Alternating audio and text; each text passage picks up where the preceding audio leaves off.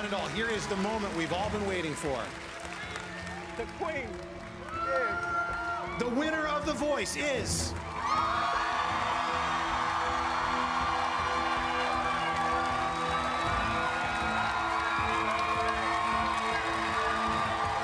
Asher HaVon! That never gets old.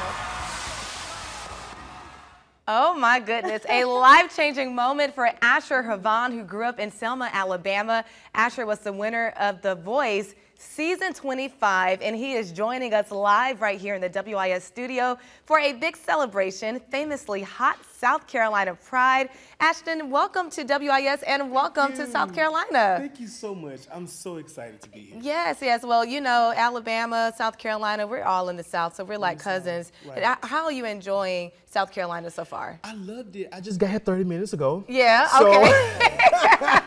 Well, I hope that you feel the love. I feel the love. Yes. You know, I just came right from sound check here, and it's freaking amazing. I'm excited about tonight. Yes, yes, yes. So for those who are not familiar with the big performance tonight at Pride, what can people expect when they see you? Oh my God, a soulful R&B experience. I'm excited to hit this stage. I'm here with my band and my singers and my whole team.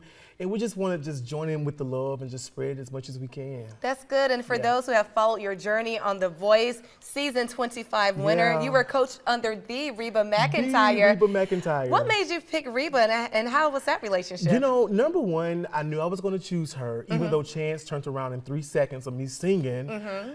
She's a legend. She's done everything I want to do, from acting to Broadway to albums to Grammys, to even hosting the award shows many times. And so I just knew she was the one, and she led me right to glory. For those of your fans or people who are being introduced to you now, tell us a little bit about your journey into the music industry.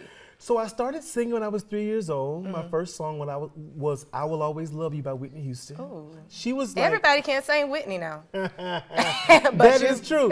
My mother used Whitney Houston as my vocal coach. Wow. So I was 3 years old singing in front of thousands of people. And actually, that's the song that allowed me to win the show. Oh, that's amazing. Yeah, so I've been singing for 30 years. Wow, wow. Honey, it's time to retire. It is time. No, it's not. You're just getting started. You are just getting started, and we are so honored to have you to join us in South Carolina. What are you looking forward to with your first experience with South Carolina Pride? Having a great time, being around my family, being the first LGBTQIA winner of The Voice.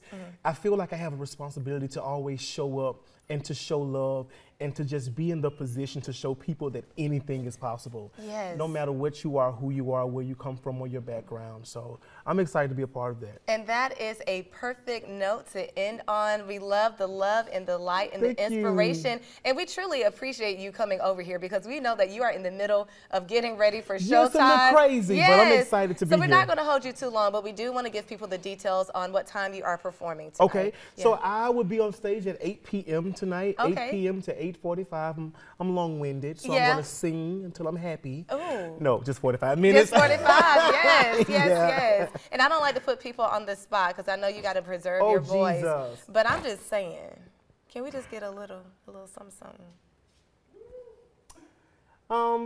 I'll make love to you like you want me to, and I'll hold you tight. Baby, all through the night, I'll make love to you when you want me to. And I will not let go till you tell me to. I'm gonna make love to you. Well, Asher HaVon, baby, the mic was on. We did not have any filters. That was pure on the spot. He did not know that was coming. Asher, you sound amazing. Thank you. I know where I need to be between 8 and 8:45 Come tonight, boo. Yes. Oh my goodness, you We're sound good. Down. Thank you so much for coming, Asher. Thank we really you. appreciate it. It's a pleasure to meet you. All right, we're gonna get the check of the forecast to make sure that it's gonna be not too chilly for you to go out there and enjoy Pride tonight. Let's check in with Chief Meteorologist Adam.